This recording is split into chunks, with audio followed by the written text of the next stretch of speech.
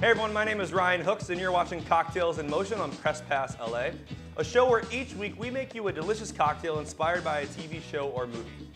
This week we decided to take a look at America's favorite ex-con, Nicolas Cage, and his new movie, Dog Eat Dog.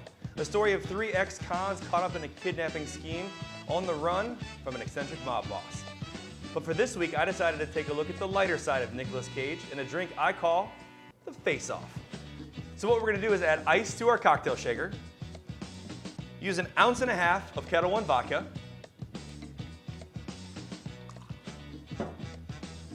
half an ounce of blue curacao, because after all, Nicolas Cage loves himself a blue fruity drink, 3/4 of an ounce of lemon juice. Now this is fresh squeezed lemon juice that I put into a bottle to make it easier for me to pour. I like to repurpose my old bottles so you can do the same at home. And 3/4 of an ounce simple syrup, which is just sugar and water boiled so the sugar dilutes. Just gonna shake that up.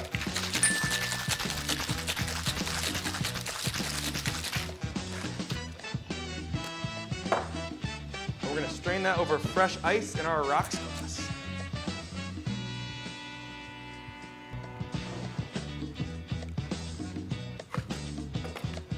And garnish with a lemon wedge. Guys, there you have it, the Face-Off. I'm Ryan Hooks and this is Cocktails in Motion on Press Pass LA. Be sure to click the link below to subscribe. And follow us on social media at Press Pass LA and me at Ryan Hooks 92. We'll see you next time.